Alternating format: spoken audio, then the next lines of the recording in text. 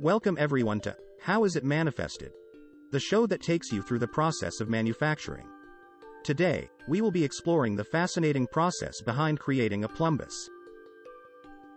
First, we start with the dingle bop.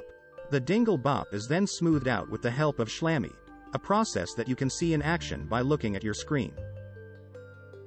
Next, the schlammy is repurposed for use as a blamf. This is done by cutting the blamf, as seen here. The next step requires careful placement of the chumbles. These are added to the plumbus in a specific order. The final smoothing machine is used to finish the plumbus. And there you have it. An entire plumbus, assembled from scratch. I hope you all learned something today.